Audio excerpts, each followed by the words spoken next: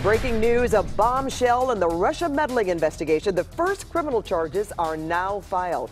Tonight, there's word an arrest is imminent. Who, where, or when is still a mystery tonight. CBS 2 political reporter Dave Bryan joins us with the latest. Dave? We don't have a lot of answers yet, to say the least, but we're going to figure it out. After President Trump has been declaring for weeks that there's nothing to the Russian investigation and the special counsels should wrap it up, charges have reportedly now been filed tonight, and at least one defendant is expected to be taken into custody soon in connection with that investigation.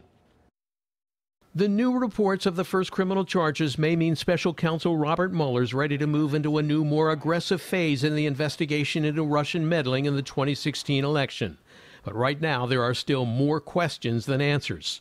On Friday, top attorneys who are helping the Mueller investigation were seen entering the courthouse at the Washington, D.C. federal court where the grand jury's meeting to hear testimony in the case. Some experts believe the charges could be a tactic to squeeze information from reluctant participants. With a single person that is unable or unwilling to give Mueller and his investigators anything more. It could be just a coincidence, but this news comes as the White House is unleashing a new round of attacks on Hillary Clinton. We are seeing now that if there was any collusion with Russia, it was between the DNC and the Clintons, and certainly not our campaign. Friday night, President Trump tweeted out another attack on Hillary Clinton with the heading, "What happened?"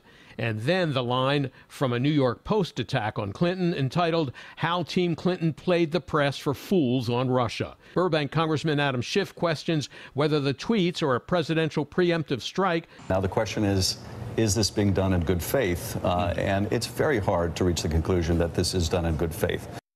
Well, for now, the criminal charges are sealed under orders from a federal judge. But the next step could come next week, as we mentioned, if the person or persons charged surrender to the authorities or are taken into custody. Pat, back to you.